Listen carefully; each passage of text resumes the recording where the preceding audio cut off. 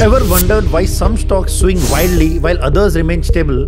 The secret lies in a concept called standard deviation. Let's break it down in a way that every investor should understand. Standard deviation is a statistical measure that tells you how much a stock's price or a fund's returns fluctuate around its average return. In simple words, it shows how risky or volatile an investment is.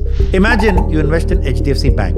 Over the last years, its monthly returns have mostly hovered around 12% average return, with slight variations only. This means a smaller standard deviation, indicating lower volatility, making it a relatively stable investment.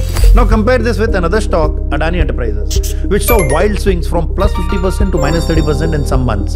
This means a large standard deviation, indicating high volatility. It may offer higher rewards, but it also comes with bigger risks. Lower standard deviation stocks like HDFC Bank, TCS, Nestle, etc. are more stable, ideal for conservative investors who prefer steady growth. Higher standard deviation stocks like Adani and small cap stocks are more volatile, suitable for aggressive investors who can handle fluctuations for potentially higher returns. Now, next time when you evaluate a stock or mutual fund, don't just look at returns, check its standard deviation. It helps you to know how smooth or bumpy the ride is going to be. A smart investor balances both risk and return. You know whom to follow for such insights. Enrichwise.